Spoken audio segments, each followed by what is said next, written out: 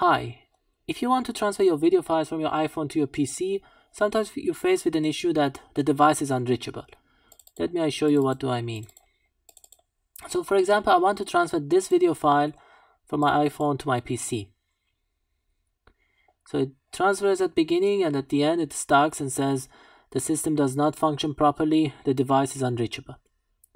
Now, assuming that you have already tried all the simple solutions like different USB port or different cables and so on, the main solution that you find on the internet is that you basically go to setting, and then you go to photos, and here from photos you scroll down, and then instead of automatic, so transfer to Mac or PC, instead of automatic you change it to keep original. And then in this case, if you reconnect the cable of iPhone to your computer, you will be able to transfer all the videos to your computer. But let us look at this video file. This is right now 45.9 megabyte. I will reconnect my iPhone to my computer and we will see the volume of that file.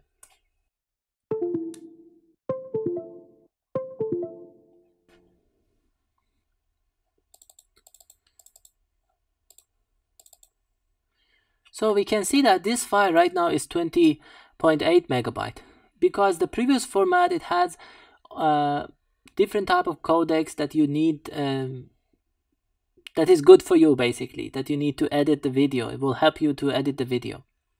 But right now this one, it does not have them. So if I can actually transfer this file to my computer, but if I want to edit this file, for example on Adobe Premiere, I will have some issues.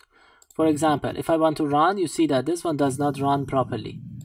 And if I move it, then it does not run properly actually. The frame doesn't change and so on. You can actually transfer all these files to your computer and then use another software to basically add or change the format to something proper. But that one will take a lot of time. So that is not what really I want. So what I'm going to do, I'm going to return that one back to automatic. So now the question is, how can we transfer files to our PC? Now first, I have one tip for any future videos that you are going to record with your iPhone. Basically, you go to camera and then to format, and instead of high efficiency here, instead of high efficiency, you select most compatible.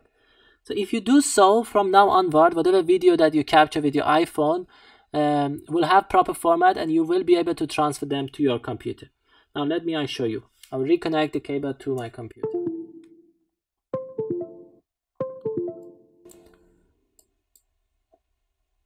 I don't want this file, delete it.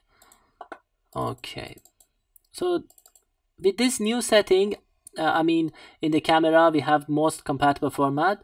I have already captured these two videos, so these two last videos are with that setting, and in the photo the setting is automatic. So you can see that I can easily transfer these files to my computer, so there is no issue with that. And now the important thing is that I can actually edit these files easily in Adobe Premiere, no problem. So Adobe Premiere can basically read them easily. It does not have any issue with opening them and running them. So this is good. So this is the solution for any future video that you are going to save with your iPhone. Now, how can I transfer these previous files? You can see this one is the same file as this, but this one, as I explained, the volume is much less compared to that one. This is 45, this is 20. Now I change the name of this to something different. If I want to transfer that file to my computer, I will have an issue, because this one was captured with the most efficient format on the camera. So that's why it cannot basically transfer the file to your computer. Now, how can I transfer this file to my computer? The solution is that first you remove the cable, you turn off your iPhone, and then turn it on again. The first time that you connect the cable to your iPhone, you will be able to transfer one of these files to your computer. Maybe sometimes 2 files or 3 files, but then again you will face that issue. So basically for every file you have to restart your phone and then after you connect the cable, you will be able to transfer file to your computer, one file at least. Maybe in some occasion, even if you restart, then and you connect the cable, you will not be able to transfer the file. You have to again restart your phone. So now what I'm going to do, I'm going to actually restart my phone, and we will see whether we can transfer this file to my computer with this volume, like with the automatic format.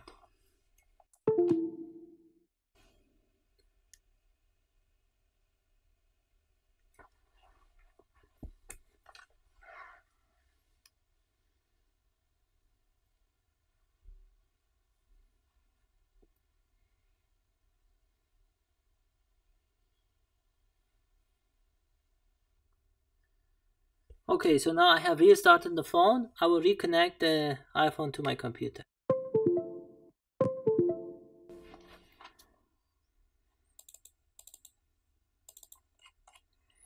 So you can see that this file right now is again 45 megabytes, while this previous one was 20 megabyte, the one that is with kept original. But now I can transfer actually this file to my computer because I have restarted my phone, and this is the first file that I'm transferring. You see that I can transfer that. Maybe even the second file I can transfer it. Or maybe not. If it doesn't work, you have to restart it again. So this, you can see that again we face this problem. Now I'm going to restart again, and you will see that we will be able to transfer the second file.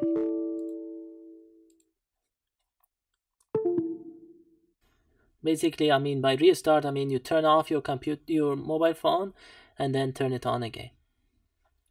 Okay, so now I will reconnect the phone to my computer.